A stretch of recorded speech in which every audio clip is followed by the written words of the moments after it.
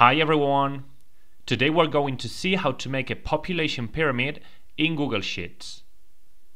It's going to be about the population of men and women from Spain, and as you can see, I have already collected the data.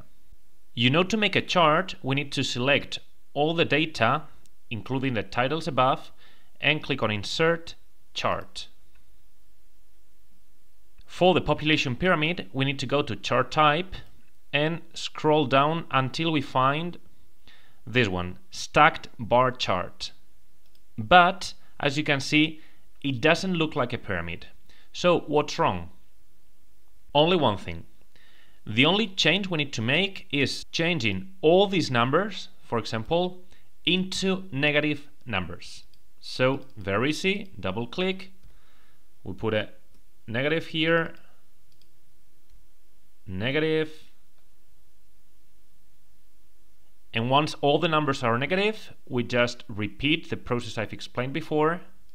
Select everything, insert chart, and by selecting stacked bar chart, here we have it. You know that usually in population pyramids, at the bottom we have the lowest numbers and the highest at the top. So to change that, you only have to click here, scroll down, and check reverse axis order. And there we go. Here we have a perfect population pyramid. If you want to see the data labels next to each bar, you have to go to Series and check Data Labels. And there we go.